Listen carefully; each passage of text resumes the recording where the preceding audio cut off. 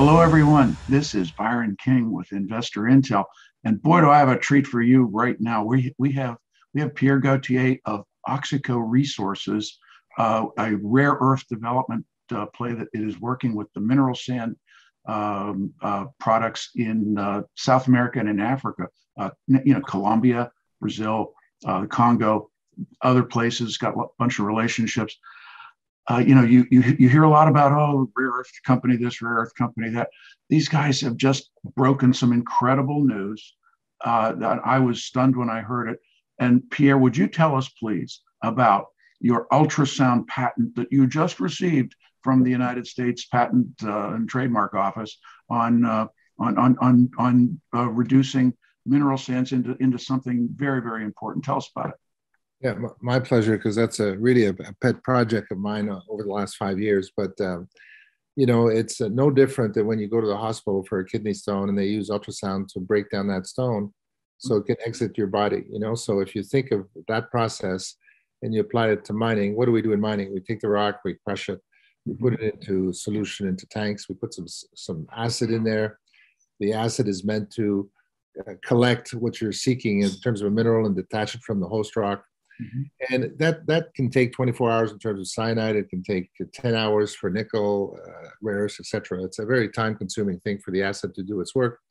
When you put an ultrasound in there, it creates these cavitation bubbles that collide together and they destroy the particles into nanoparticles. So the result of that process is that your acid has a much more surface contact area to collect what mineral you're seeking to collect. So in nickel, we've done it in 15 minutes, 97% recovery compared to HPAL, which could be 8 hours, and so on. So I think it's a great contribution to the mining industry, and we started early in this about 5 years ago, and now we work with the University of Montreal that has a sonification department, very rare in North America, but there's 30 PhDs in sonochemistry working there.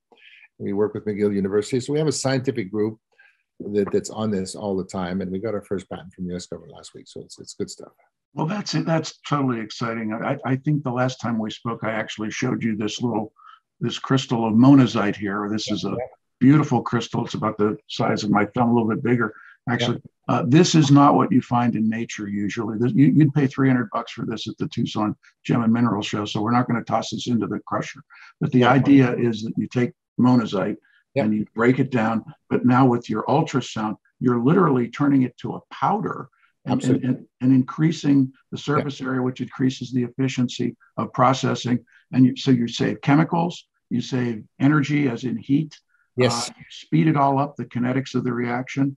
And this is just a remarkable development. And I really congratulate you on that. That was sort of my personal, wow moment here. For viewers and listeners out there who are watching this, tell us what's else is going on with Auxico. You're actually selling something, aren't you? You're one of these. Yeah. You have a cash register. Tell us about your cash register. Well, monazite ores typically have radioactivity in there, a lot of thorium and so on, and that's but it's a big source of rare earths on the planet. And oddly enough, there's a lot of tin historical operations that have monazite sands that are sitting there in tailings and so on. But the radioactivity has stopped that development pretty significantly because you can't move those concentrates outside of a border. They can't travel with international norms of radioactivity. So one of the things we've just done is done an ultrasound treatment, put everything in solution and precipitated out the thorium and created a concentrate of rare earths with no radioactivity in it. So that liberates some of these big deposits like in Brazil or Colombia that do have radioactivity that can now be sold under long-term contracts, because that was the impediment to that kind of development. In the Congo, we're really fortunate is that we have a monazite sand deposit there with no radioactivity. So, which is contrary, everything you read is usually, all of them are radioactive. So we've been able to start exporting 50% plus rare earths from the Congo. And we had our first shipment about a month ago, 100 tons, and that'll be 150 tons this month. And we're going to build that to about 1,000 tons a month. So that puts us in a different conversation with potential buyers, governments, car manufacturers, and so on. The fact that, would you like 1,000 tons? We'll deliver it in 60 days, So we're looking to enter into long-term contracts with either governments or automakers for that matter, directly. So that's just two home runs in one discussion here. You've managed to break the code on just the reaction kinetics of turning your mineral into a concentrate, and now you're able to remove the thorium. I hold in my hand a vial of thorium oxide, very, very low level radioactivity. But I can hold it as a civilian, but it's like, if I had too much of this stuff, I'd be in trouble. But so that's just an astonishing leap. Tell us where all do you work? We mentioned Colombia, Brazil, Congo. What else? So their main projects are actually Bolivia as well. Bolivia has a big history of tin mining there with huge amounts of tailings and so on. And we're looking at sources of rare earths there as well. And when you hit these monazite sands, there's a lot of them. Our Brazilian project, there's 30 million tons of tailings in the deal we're working on now. And it was all studied by the German government and the Brazilian government. They did a massive study on this, took several years on the economics of these tailings deposits. And there's tin in there, there's tantalum, niobium, and zirconium. So there's a way of concentrating all these things out individually to create a revenue stream. And when they did this in 2018, they just stopped at the rare earths. They took the rare earths that were like 3% approximately of the tailings volume. So on 30 million tons, that's still 900,000 tons. Those are their numbers, not mine. And then they converted that into a rare earth concentrate of about 38% total rare earths with radioactivity. So they just stopped there and didn't go any further. So in our case, we did ultrasound on that 1 hour and got the thorium out, precipitated everything out. So now we have this non-radioactive concentrate, and there's 1 million tons of it. So I would think that some government or some car manufacturer might be interested in that. So is it fair to say that you're not really a mining company in the sense that you're buying sand, tailings and sand that are already there? You're not digging a hole in the ground, are you? No, we are. We do own the mineral rights to this because, in many cases, right, we want to own the mineral rights because of the in situ value of the asset, for sure. So in Colombia, we have the mineral rights to 1,500 hectares of alluvial plains in there that are very interesting. And in the Congo, our joint venture partner company, Central American Nickel, which I also founded, owns a mining concession, a joint venture with the government there for 25 years. So we want to own the asset and have a majority interest in owning that asset, just to be able to develop it on our own terms. Oh, okay, yeah. All right. I wanted just to try to clarify that.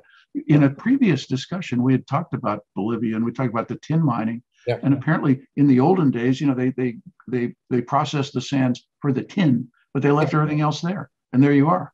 You know what? Think of it. They're helping us by eliminating the tin and increasing the value of the rare earths. And that has happened not only in Bolivia, but in the Congo. The property we have was an old tin mine. So again, the tailings from the tin operation have been enhanced in value by the removal of the tin.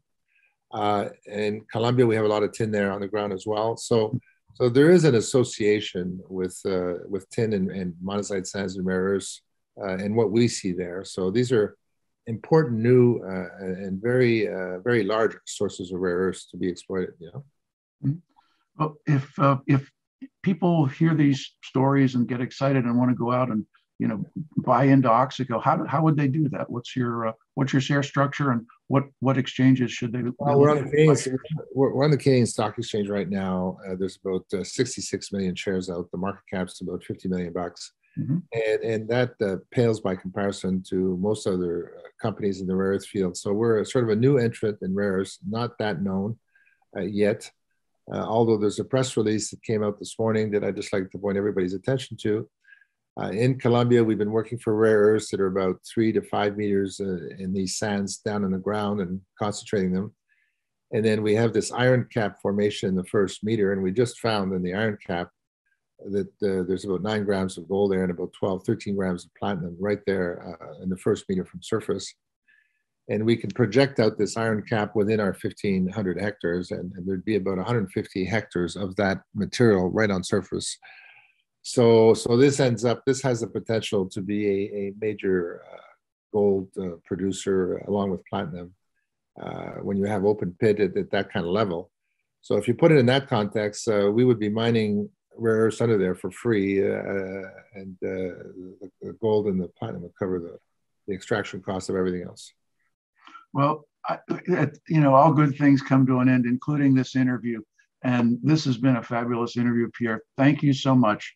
I personally thank you. I hope that the viewers and the listeners out there, I hope they thank you. And months from now, after they've bought some shares and things are really developing, I think the market's going to be thanking us in other ways. But thank you so much for your time and for your courtesy. And we wish you well and your company and everyone with whom you interact in these exciting mining areas. So, best wishes to you and everyone.